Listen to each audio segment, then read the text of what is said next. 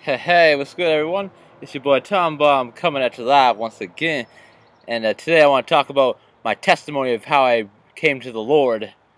As I came to the Lord 5 months ago in February, but I was never an atheist though, as I always believed in God, as I've been taught about God when I was 3 years old, and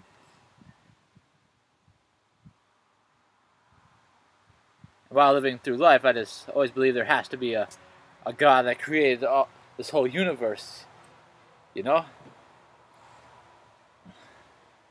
That's why I never understood why there were atheists in the world trying to prove that God don't exist. When to me it's like, God has to exist because we were created somehow. And I guess over the years, God was slowly growing in me as I keep learning and growing to do good and to keep being a better person each time.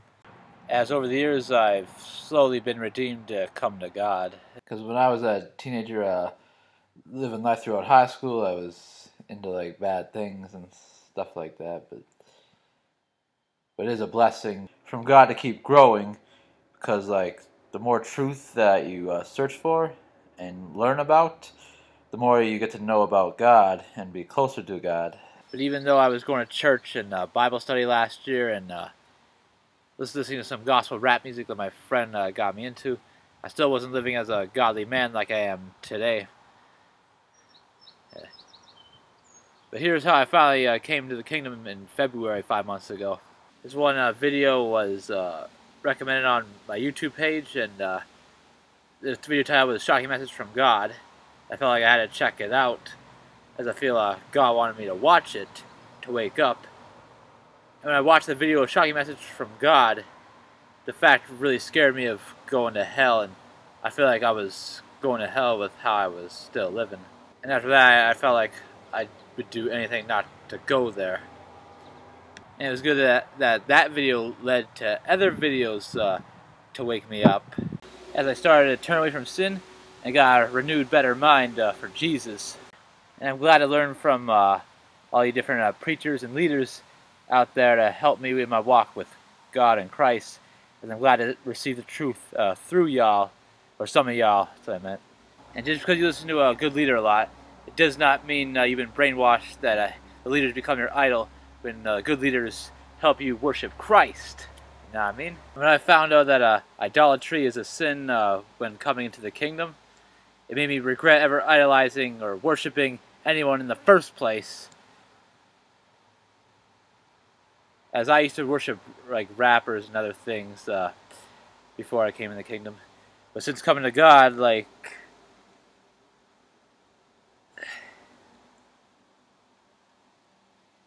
it's a better look to not worship anybody but Him.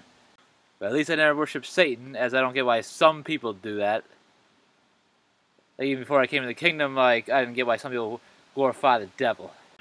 And I tell you, I read this one scripture in the Bible where it was mentioning that blaspheming the Holy Spirit is the only unforgivable sin. Like, the fact scared me. I was like, oh, I hope I never did this sin. It's like in the book of Matthew or Luke or Mark somewhere, I forget, but I remember reading like those parts.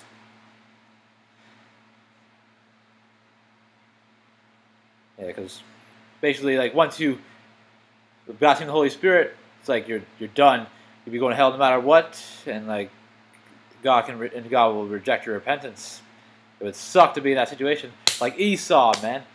Like when God rejected Esau's repentance. As like God hated him when Esau traded his birthright for a frickin' meal. And I was mentioning blaspheming the Holy Spirit to my friend's mother there. I was telling her about that, and she wasn't even agreeing with me, as she was telling me, no, God will forgive you as long as He knows that you're sorry. Well, that's not what that's not what some of the scriptures say. Some of the scriptures say blaspheming the Holy Spirit is the only unforgivable sin. Like, if it's in the Bible, like, you'll have to go with it and accept it. And as this woman, like, been in the faith most of her life, and I just got into the faith, and when I read, like, the scripture of blaspheming the Holy Spirit, it really scared me, and I'm surprised she wasn't agreeing with me when it's in the scriptures.